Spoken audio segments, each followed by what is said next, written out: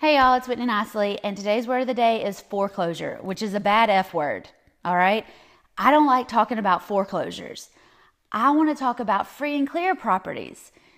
If you have a foreclosure that you're looking at though, it's okay to buy it, but please know that the bank owns the property at this point. There's really no negotiating left to it.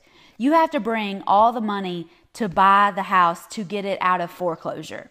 And there may be some issues with the title. There may be some issues with the house. You have to stick to your formulas even if you're buying a foreclosure. It doesn't mean it's a deal just because it's a foreclosure. Now, some investors make their whole living buying and selling foreclosures. I don't do that, and I don't recommend you do it. I've got another video, 5 different reasons that you need to stay away from foreclosures, and I can tag it into this one later. Or just book a call with me, and I'll tell you all the reasons why you need to stay out of foreclosed houses.